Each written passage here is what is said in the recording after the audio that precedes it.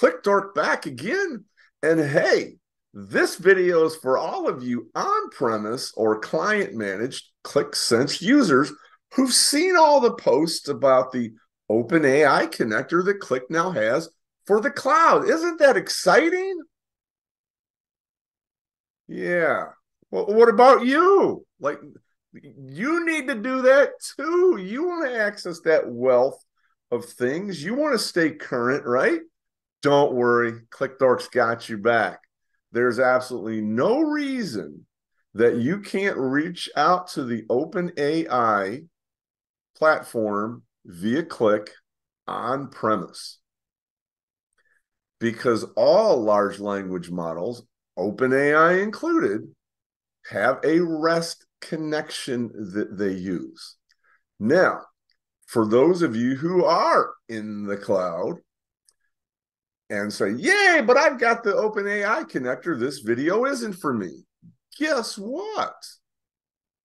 Maybe you want to reach a private large language model, or maybe you refer to it as a small language model if you're training it yourself.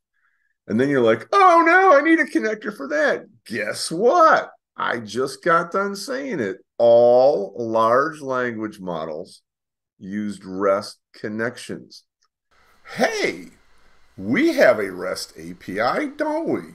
Sure we do. So all you've got to do is choose the data source, and you're going to choose REST. Now it's just a matter of putting in the parameters for this.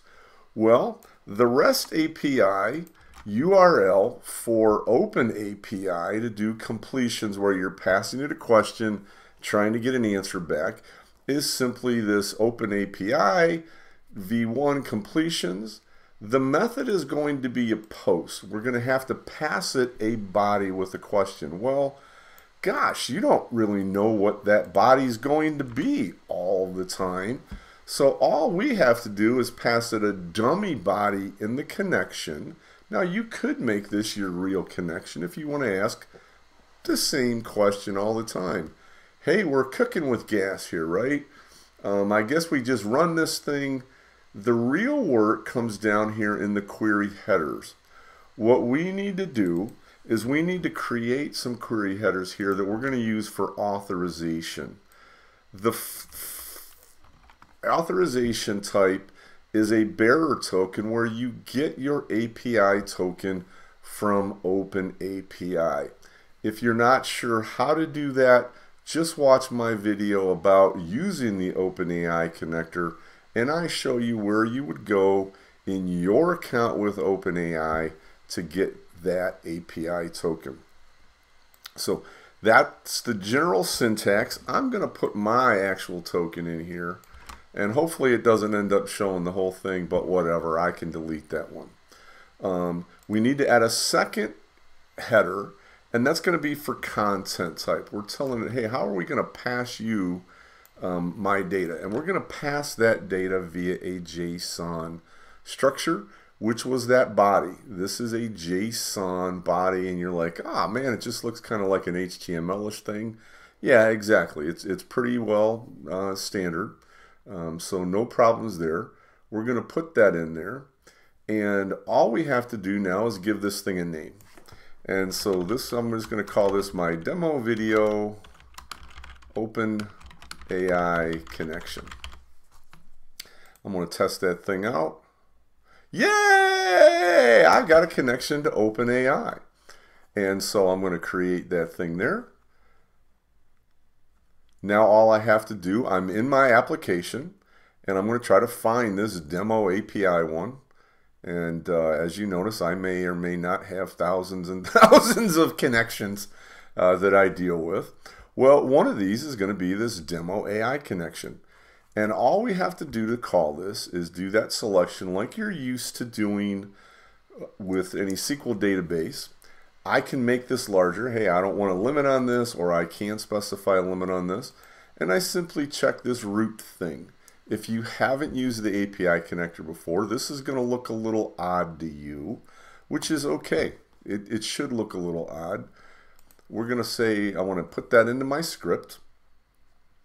And now I'm going to walk through this a little bit. You see how he's doing these several different selections.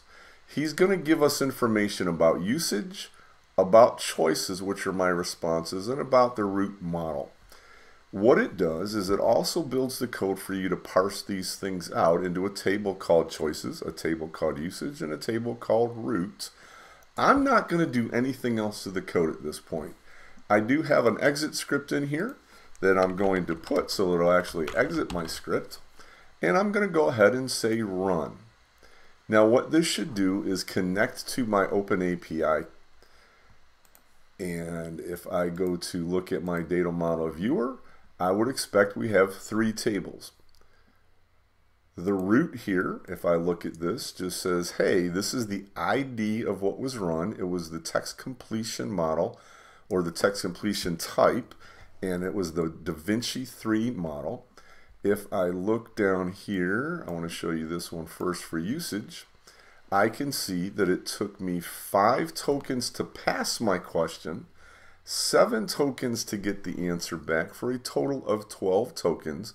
And tokens are how you pay OpenAI for the right to call their API, because it's not free. There is a charge for that. If you're calling your own private large language model, fantastic. If you're calling another model, there's probably going to be a different cost structure than OpenAI, but it's very, very, very cheap. The last one, of course, is my answer. Oh, look, I asked a question and got, this is indeed a test, as my answer back. Well, that seems pretty cheesy. Like, I want to do a little bit more than that, right? So what I'm going to do is I'm going to swap that code out. I want to get rid of this. And you'll see that what I'm doing is I'm using a different connector, same exact configuration, but I wanted to make sure I had it preset so that you could clearly see my demo video one, and I'll eventually just obviously just go ahead and say, let's delete that guy, right? So that I can do my next demo and I could create that thing on the fly. It's going to connect to that using that connector, but in this case, I don't want to use exactly what it gave me. What I want to do is say, whoa, whoa, whoa, whoa, whoa, that question that I asked you was just a test. That was just to get my connector right, but I really want to ask you any questions that I'm feeling at any time, any way I want to. And so I've got to build that same JSON body, and I do that in my script. So this is exactly the same code that we had before, except for this part with the prompt. In this case, I'm saying, can you tell me 2 things that you know about Qlik Sense? So I'm actually trying to get information back out of this large language model. Everything else is the same. I do a trace command here. If you're not familiar with trace, look that up. But I want to see what that command looks like as I'm building it. So if there's questions or a problem, I can realize, oh my gosh, I should have done this. I should have added that.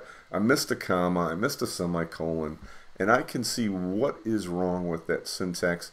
But all of this is exactly the same, with the exception here that I've added this code that says with connection, and I'm going to tell it I want to replace the body of my connection with the request body that I've just constructed right here. Other than that, everything else is exactly the same. I'm going to get these 3 tables back. I drop the giant table that got built. And if I run this thing, hopefully we're going to see what I asked for in my request body. So it shows me that request body. It'll actually go off and now process this thing and come back. I get 3 rows back. And if I go look at my data model now, I'm going to see those same 3 tables. My usage here, my tokens to complete went up. And if I look at my choices, why now instead of this as a test, I actually have the answer to my questions. Qlik Sense is a business intelligence and visualization platform. Qlik Sense is powered by an in-memory associative engine.